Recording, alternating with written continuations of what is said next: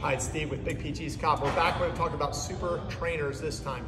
So super trainers can work as an everyday trainer, or if you have a quiver of footwear, they can serve as your kind of tempo shoe or workout shoe.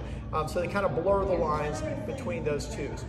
With super trainers, they may or may not have a plate at all, and if they do have a plate, they're more likely to have a plastic or nylon plate versus a carbon plate. The plastic or nylon plate is going to be a little bit more forgiving, especially when you're going slower. It will have some pop, but especially if you're going uphill, slow, you will not feel like you're fighting against the shoe as much as you might if you have a carbon plate in your shoe. So let's talk about a couple of them. You have the Super Blast from ASICS, you have the Monster Hyper from On, neither of which have a plate at all, but the foam's a little lighter, it's a little bouncier, you will feel faster in it, but you can use it for long, slow distance.